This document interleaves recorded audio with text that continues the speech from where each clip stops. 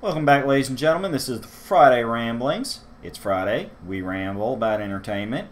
That's what we do because what better thing is there to do in life than help people discover new entertainment or be reminded of the things they loved in years past.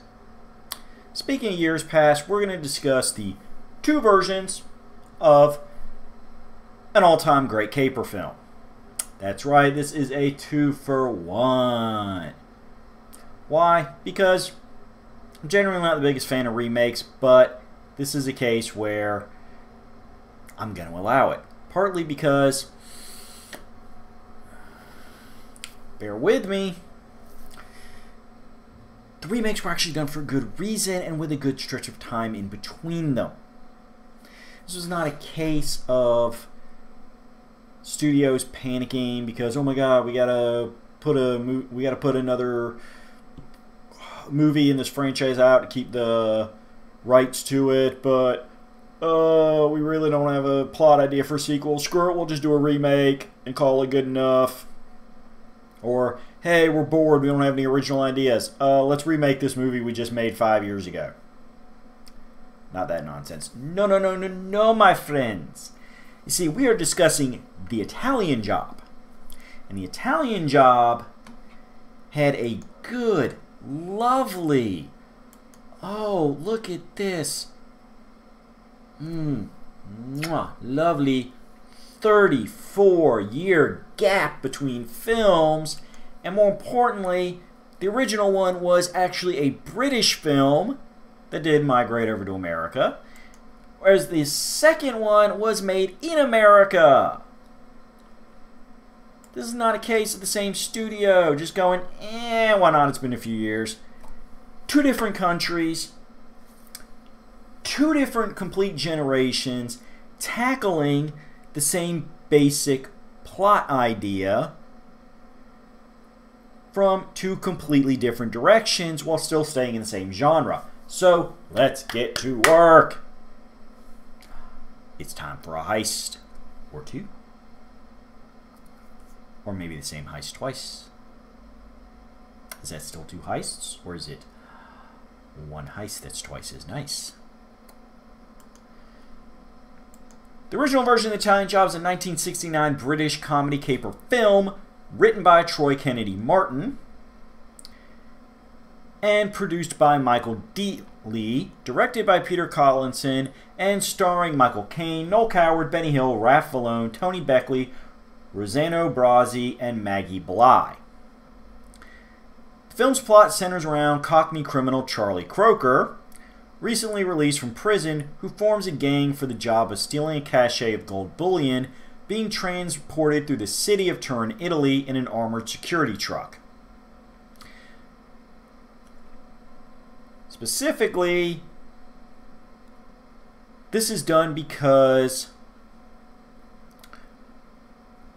Croker finds out that the veteran British thief that he was going to work the job with, Roger Beckerman, was killed shortly before Charlie got out of prison,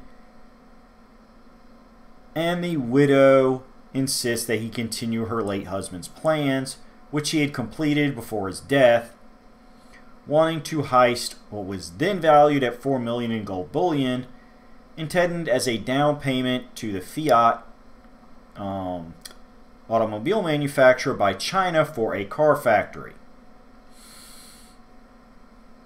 You with me? Good.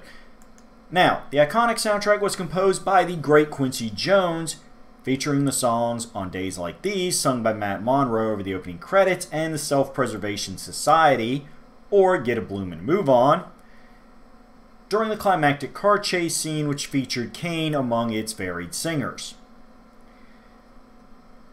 The film runs for 99 minutes, had a budget of $3 million, and made bank at the box office.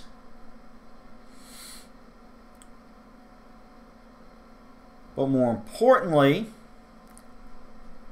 and this is key, that its success also earned it critical acclaim amongst critics for the performances by Michael Caine and Noel Coward, as well as the film's reflection of British culture from the period, and the film's climactic car chase becoming one of the most iconic in Western cinema. Not just British cinema, but even iconic by American film standards. The Italian Job became a cult symbol of British filmography and was ranked favorably in the top 100 British films by the British Film Institute, and featured one of the most infamous endings in cinema, which, in a rare step away from our minimal spoilers policy, we're going to go ahead and throw at you.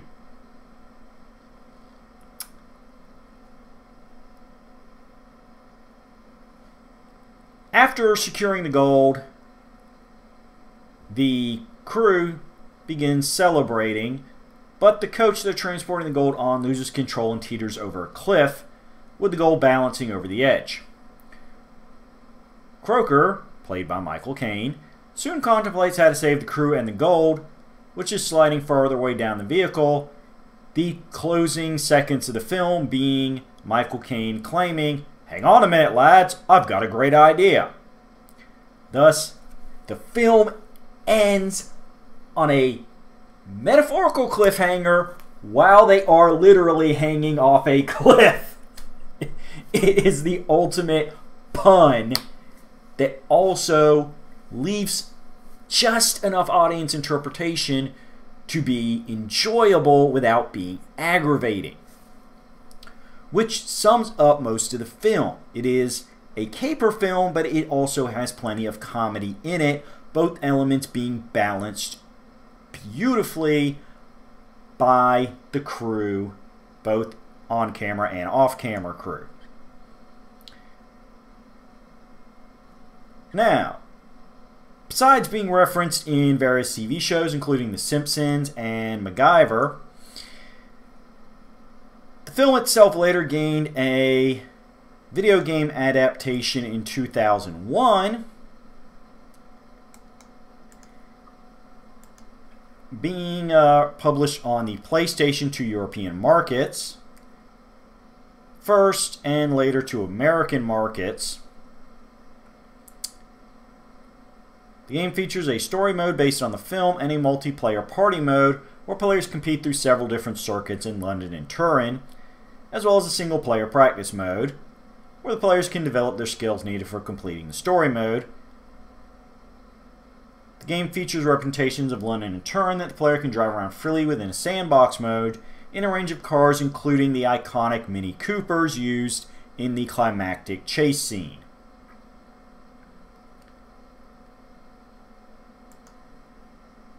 Now, one more little bit of inspiration the original film gave, and then we'll get into the remake. The original film also inspired an annual fundraising event starting in 1990, which features a car race, the run taking place during late October and early November, involving the Minis and other cars driving from UK to northern Italy and back. Now, a wide variety of Minis have participated in the modern-day race, ranging from models built as early as 1959, the first year of production of the Mini, to the brand new BMW Minis, as well as many others, including derivatives. Other vehicles featuring the original film or their modern derivatives are also eligible to participate.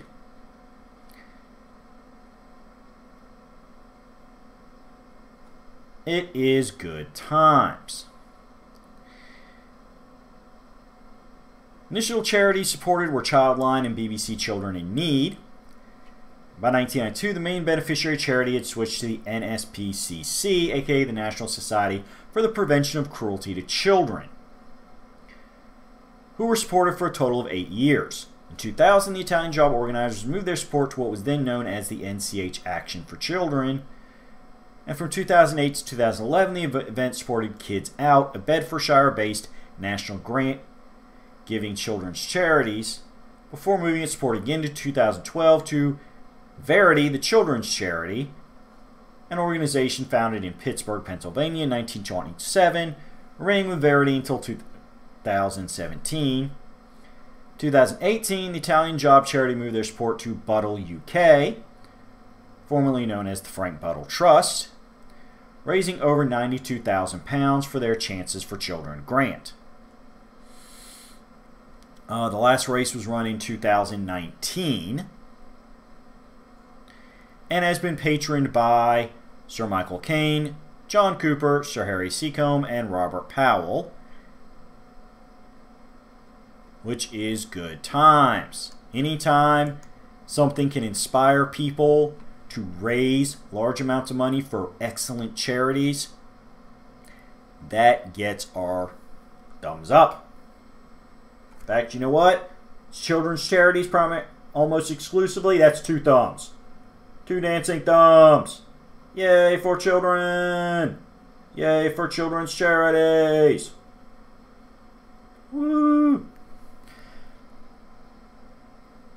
So this brings us to the American remake. In 2003, director F. Gary Gray, based on a screenplay by Donna Powers and Wayne Powers, and producing by Donald DeLine, brought us the new iteration of the Italian Job.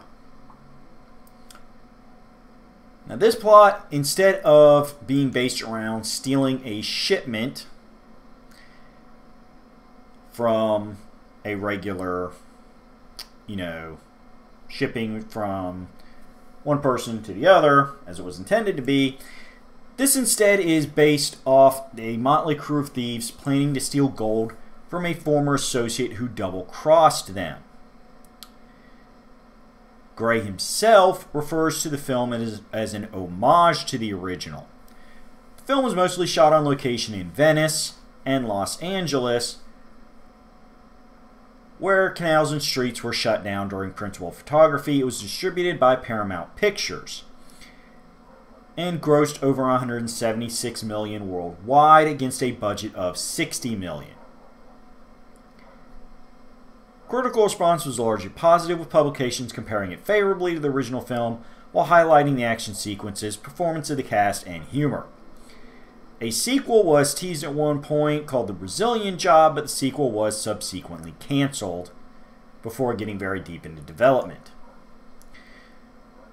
So who's in the new Italian Job? Mark Wahlberg, Charlize Theron, Edward Norton, Jason Statham, Seth Green, Mos Def, and Donald Sutherland. That is a pretty good cast. In this version, professional safecracker John Bridger, played by Donald Sutherland, leads a team that steals $35 million worth of gold bullion from a safe in Venice from Italian gangsters who had stolen it weeks earlier. Charlie Croker, played by Mark Wahlberg, is the professional fixer, basically the strategist and Bridger's apprentice. Bridger himself referring to Charlie Croker as the son he never had. It also features computer hacker Lyle, Wheelman Handsome Rob, Inside Man Steve, and explosive expert Left Ear. However, after a successful heist, Steve double-crosses them as they drive towards Austria. With another crew, he takes the money for himself and kills John Bridger.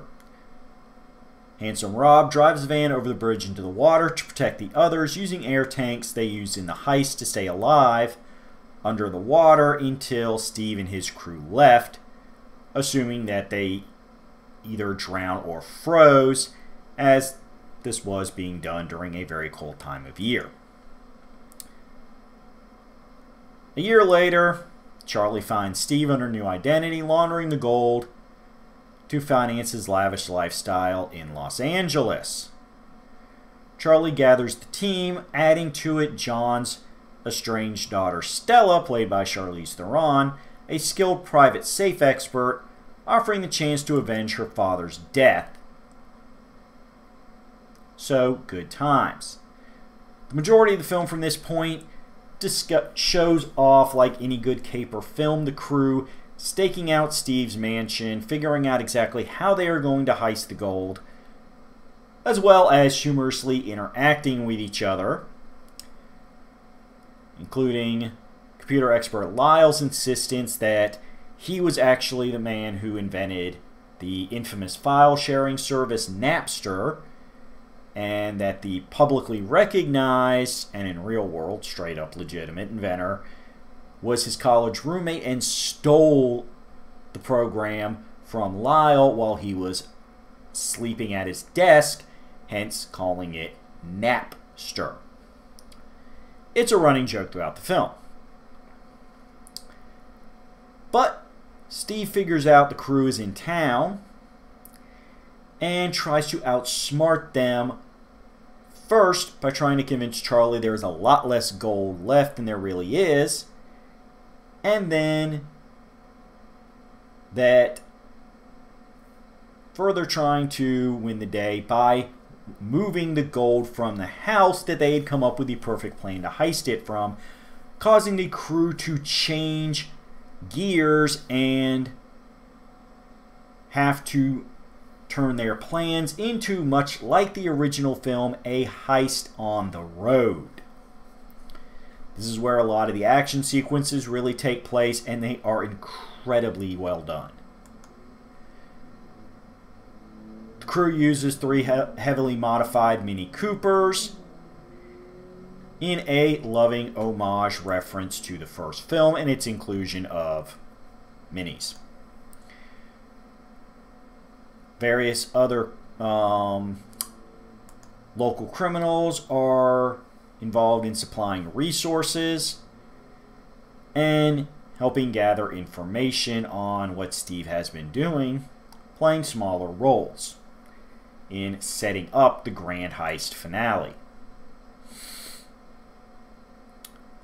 Now, again, we're not going to go into too many specific details because I do want to give you just enough to tantalize you, not make you feel like you know enough to not have to see the movie.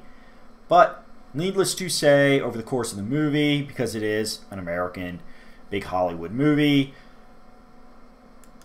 Stella and Charlie find themselves growing romantically attracted to each other as they work through their issues, including Stella feeling that her father always cared more for Charlie than his actual flesh and blood child, as well as the various characters having reunited and playing off each other, and everybody's varied feelings of Steve's a jackass. And let's be honest, Steve is played by Edward Norton, and Edward Norton is a superb actor who plays this creepy, amoral, self-centered jerk perfectly. Steve comes off as a guy who is always looking to be stabbed in the back because he is well aware he has stabbed more than one person in the back over the course of his life. His entire life has been lying to people and pretending to be somebody he's not. Thus, he is always afraid somebody's going to find out the truth and take from him what he does not deserve to possess to begin with. Especially once he knows his old crew is back in town and looking for him. This level of paranoia perfectly contrasts with Charlie's careful, meticulous planning, making the two flip side of the coins from each other. And of course, anybody who has seen any film Jason Statham is in knows Jason Statham's a fun time. But when it's all said and done, good things happen. Not going to give you super spoilers on this one because they did not remake the cliffhanger that is about hanging off a cliff style ending. It is a much more classically set in stone Hollywood happy ending, but still a very good one that feels like the perfect payoff to the movie.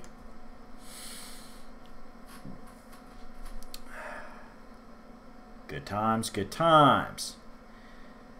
F. Gary Gray won a Film Life Movie Award for Best Director at the 2004 American Black Film Festival.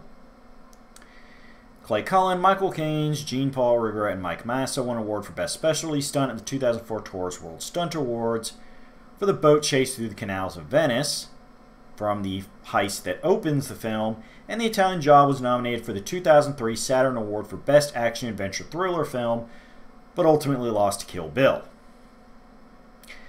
In April 2009, IGN named the film's Los Angeles chase sequence one of the top 10 car chases of the 21st century. The film has been released on DVD, HD DVD, and Blu-ray disc.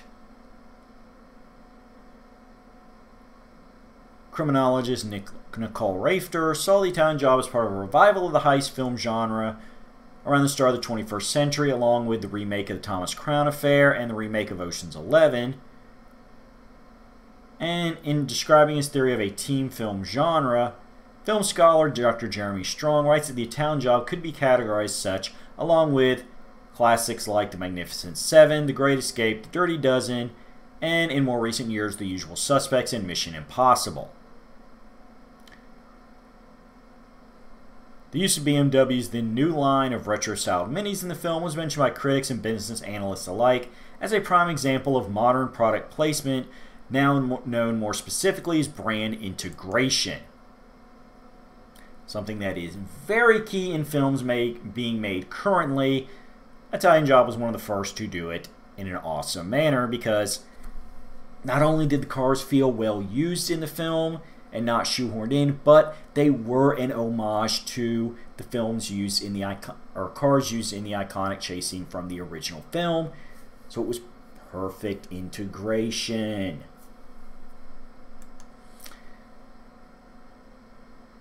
Businessweek reported that sales of the Mini in 2003, the year in which The Italian Job was theatrically released, increased 22% over the previous year.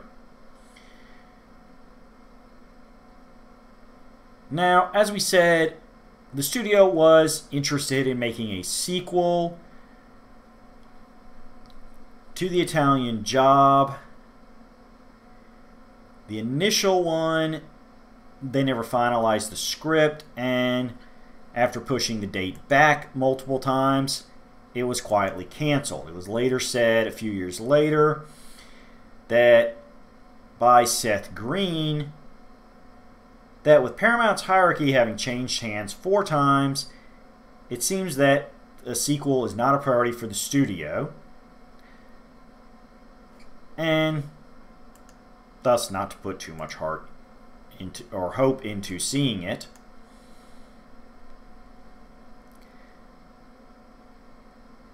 Producer Donald DeLine later revealed that a script for the so-called Brazilian Job had been developed and budgeted, but a lot of things were happening with various management changes and it got tabled.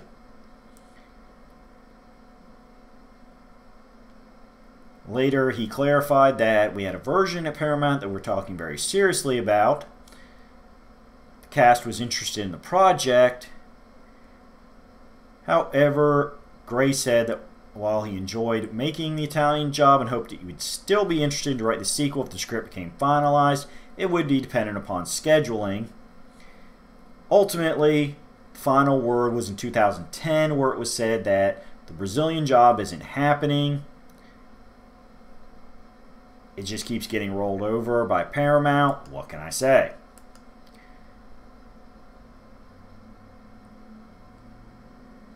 Still, it is one of those things that the fans keep hoping and begging for. So, who knows? Maybe if we wait long enough, in another 36 years, maybe we'll be due for another remake of The Italian Job. That would be, let's see, 2039. Hey, we only got 16 more years to wait. Can you last? If it's as good as the remake and made with as much love and appreciation by everybody involved, hey, I can hold out. Still, I highly recommend seeing both films. You will be able to spot where the homages were made and where they felt free to make the newer movie their own, as well as they're both being excellent examples of the caper/heist genre and what ensemble cast movies can do when done very well.